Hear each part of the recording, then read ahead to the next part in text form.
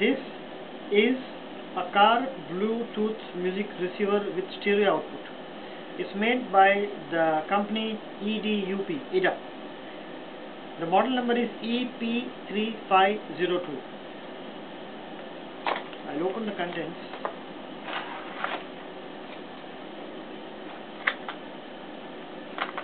This is the main equipment of the Bluetooth receiver.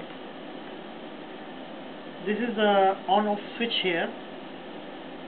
This is where you connect your 3.5 mm stereo jack. This is where you connect your OSD cable to charge your device. On charging of 8 hours or 4 hours, it will work for up to 8 hours. So this is where you connect your cable, and you can charge through any of your USB power supply, or you can charge this with the help of your USB connection in your car device. It's a little tight here. This device goes to the aux connection of your car Bluetooth or your car stereo, and if you would like to connect this to your home stereo, you simply connect it here like this, and you connect this to your home stereo system. You can switch it on like so.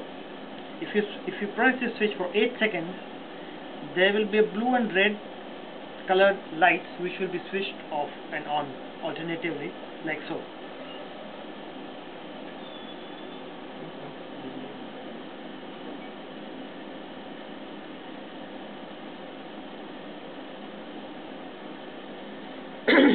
Now the Bluetooth synchronization is active.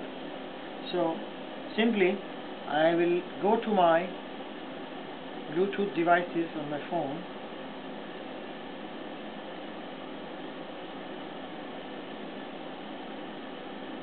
I will add a new device and search. Right.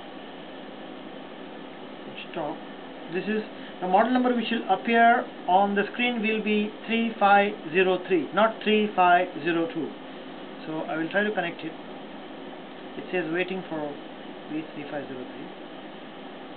Pairing complete. I will say yes.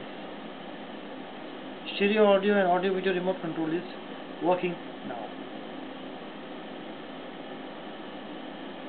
So your device is ready to be played through any stereo, your car stereo or your home stereo or any stereo which you would like to connect.